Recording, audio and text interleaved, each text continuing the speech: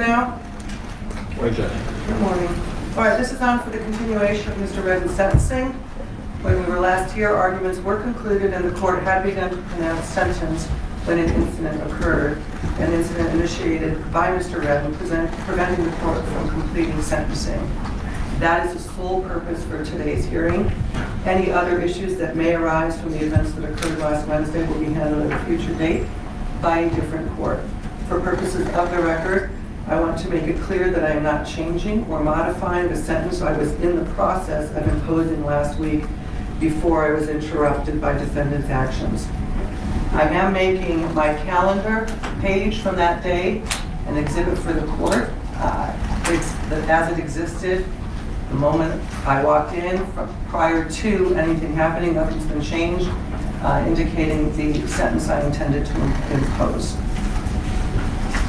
Although I do it back for a moment. All right, that being said, in accordance with the laws of the state of Nevada, this court does now sentence you, in addition to the $25 administrative assessment fee, $150 DNA fee, the $3 DNA administrative assessment fee, and $250 indigent defense fee, 19 to 48 months in the Nevada Department of Corrections. How much credit for time served does he have? It's 0 days. He was on probation when he committed the offense and was revoked on probation to serve the jail time October 25th. That time it expired at or about the time of the plea. So, 0 days credit. Mr. Almasi, if that's different, let us know and we'll fix it. I will. The motion to quash Van Court is moved at this point.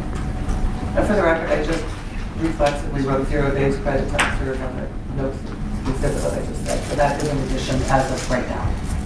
that's correct. The probation case number, just for the record, is C370775. Thank you.